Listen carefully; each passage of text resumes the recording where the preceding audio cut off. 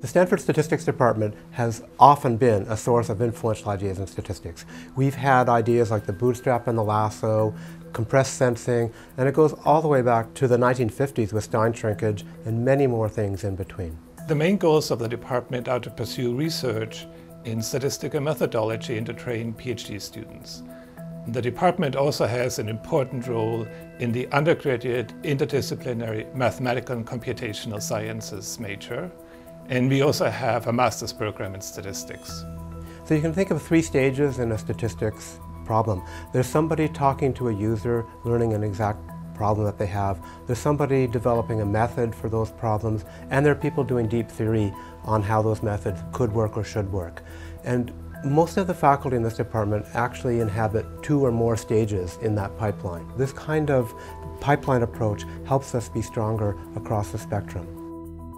Dimension reduction in statistics for biologists involves making representations which are low-dimensional, so we can visualize and make plots and have a good idea of what the uncertainties involved are, at the same time as seeing important interactions. Dimension reduction involves complicated matrix analysis and functional analysis, and biologists don't understand these black boxes.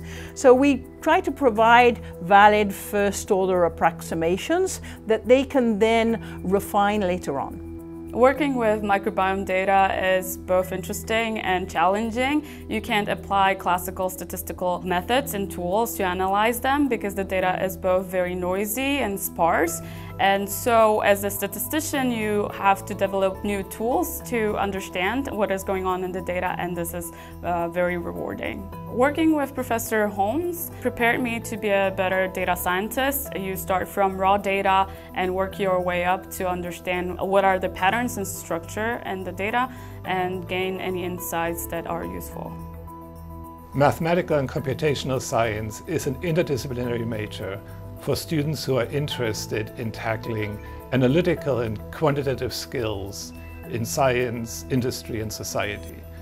I see MCS as a quantitative liberal arts major, which provides intellectual foundations for quantitative work, whether that's in industry or in graduate studies in a STEM field. But importantly, it's also become increasingly relevant in other fields, such as in the social sciences, education, and law, because there's a need to analyze data and to use data meaningfully in society today. Data Science for Social Good is a summer program where groups of students work on data science problems with a social impact component. Students will work on a variety of projects. For example, our students are partnering with the VA, where they'll look at opioid use, help to develop risk scores, and create visualizations that help clinicians and patients understand opioid use. My experience with mathematical and computational science so far has been incredibly challenging, but also very formative. I've been able to apply the things that I've learned in the classes here to an incredible array of different real-world topics and problems. And that ability to problem solve would not have come without the rigor and breadth that mathematical and computational science offers. One of the things that I find quite interesting is randomized quasi-Monte Carlo sampling. Many of the problems in applied math and engineering involve sampling a very high dimensional function. If you have tens or hundreds of input variables, you just can't look everywhere. But if you sample it strategically with a little bit of randomness, then you turn it into a statistics problem that you can then solve with statistical methods. A related area called uncertainty quantification involves, among other things, figuring out which of those hundreds of inputs are the really important ones. They're not usually equally important, and you might not know ahead of time. I started working with Professor Owen during my second year of graduate school, and he had done some prior research on combining data from different sources, and I was really interested in approaching that from a causal inference perspective.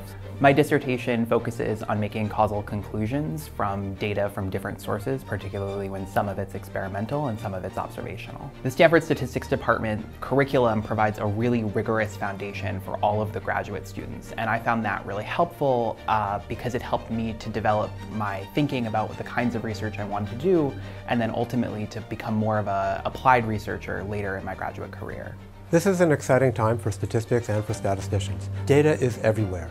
sciences, engineering, social sciences, everybody has data. Companies have data, universities have data, and statisticians are getting involved with people from other fields, economics, computer science. They all have things to say about data.